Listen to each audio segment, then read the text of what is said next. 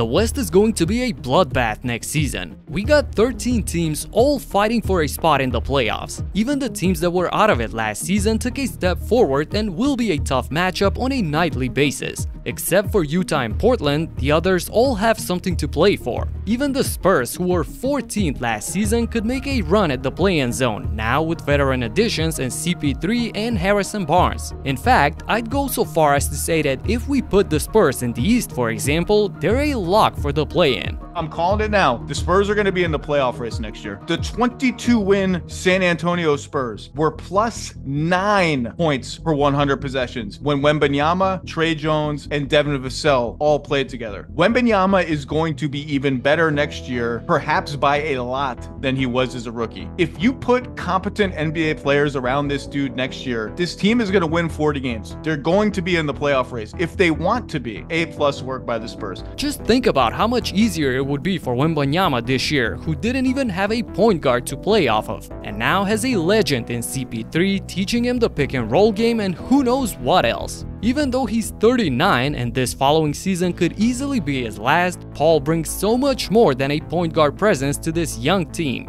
A starting 5 of these two, plus Barnes, a pure scorer in Devin Vasell, and pick 1 from Keldon Johnson, Sochan, or Zach Collins, this is a solid lineup. The Chris Paul effect could be stronger than ever possibly. With a superstar on the rise, this team could easily improve by 10+ wins. Sacramento is another team that missed the playoffs but now got significantly better. With the acquisition of DeMar DeRozan, the Kings established themselves as a top 6 team in the West, at least on paper. With sharpshooters Kevin Huerter and Keegan Murray surrounding the Big Three, Malik Monk exploding from the bench, and a couple of solid additions in Jalen McDaniels and Jordan McLaughlin, the Kings have a deep roster ready to compete with the West juggernauts. If the fit wasn't going to be ideal for DeMar on the Lakers, with this team he can be his old self. They don't need another 3-point shooter, and DeRozan can operate with Sabonis in the pick and roll, or play off of the attention that Fox requires. He's a mid-range assassin, and along with Swipa, they'll form one of the best mid-range duos in the league. Also, he's adding experience and clutch shooting to a team that was in the playoff hunt till the very end but couldn't hold on. Sacramento fell down to the 9th seed at the end of the season as they went 4-6 in their last 10 games and let important matchups against direct opponents slip away before getting knocked out of the play-in by the Pelicans.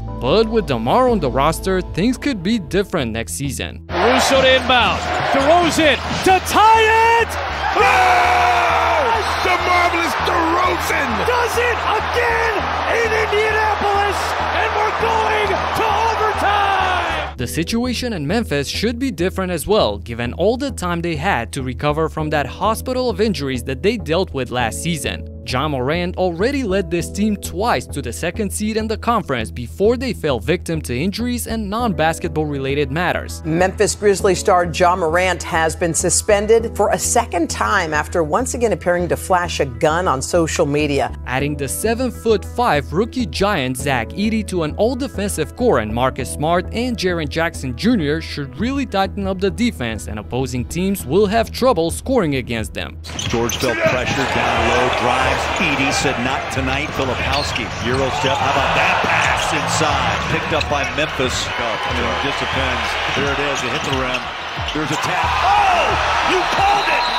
Edey taps it home! If healthy and focused solely on playing basketball, the Grizzlies could easily return among the West elite. Here goes Morant. He spins. Morant scores! Ja Morant wins it for the Grizzlies! I don't know that there's anybody in this league that can guard this young man one-on-one. The Warriors, on the other hand, might not get back in that group, but certainly recovered well after losing Clay. And if you compare the pieces that left the team in Thompson, Chris Paul, and Dario Saric with the new signings of Buddy Hield, Kyle Anderson, and DeAnthony Melton, one can argue that the quality of the team overall remained the same. There are still a lot of questions about Wiggins' future in Golden State, as he could be on the move, and hopefully for a serious upgrade like Lauri Markkanen. Whatever happens, however, it will be a waste if Steph Curry doesn't get more help towards the end of his prime. Curry comes free, gets the ball, puts up a 3-pointer. Bang! Steph Curry nails the 3-pointer with 7/10 of a second remaining. More Curry chaos. His 9th three-pointer.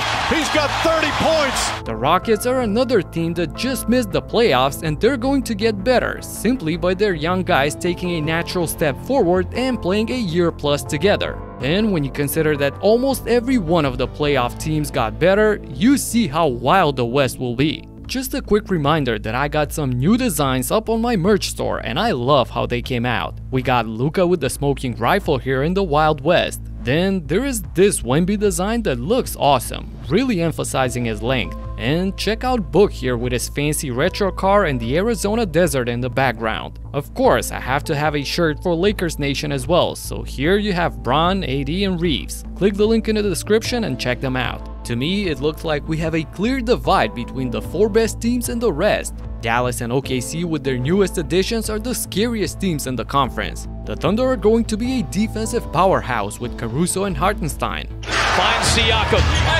Their leader. Stripped by Caruso. Final seconds. Levine can tie it. Zach Levine. Caruso for the lead.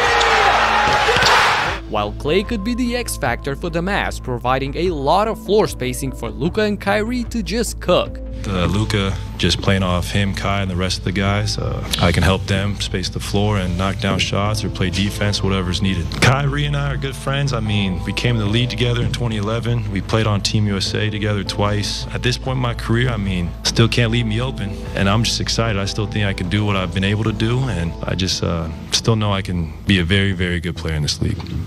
Minnesota didn't even need to do too much. They're still right there. Denver is also in the mix despite losing a key piece in KCP and not replacing him up to this point. Then you have the other teams like Phoenix with their big 3 and a new coach. The Clippers made a bunch of moves and who knows what they're going to look like next season. If healthy, the Pelicans are always dangerous, and now they have a nice upgrade at the point guard position in DeJounte Murray. And of course, you gotta mention the Lakers. However the roster looks, they still have LeBron and AD. So the 5 through 13 race in the West is going to be absolute madness. I got no idea how to rank these teams. 2 or 3 losses in a row could take you from the playoff spot to damn near out of the play-in zone. That's how close I expect it to be next season. Last year, West teams combined for 650 wins total, while the East gathered 580 wins. With the offseason moves so far, the gap is even bigger now. The Western Conference has never been more competitive top to bottom. If you're not one of the 2 rebuilding teams, you're in the conversation potentially about making the playoffs, and that is absolutely insane. By the way, speaking of rebuilding, do you know that Dirk Nowitzki was actually a Milwaukee Bucks pick?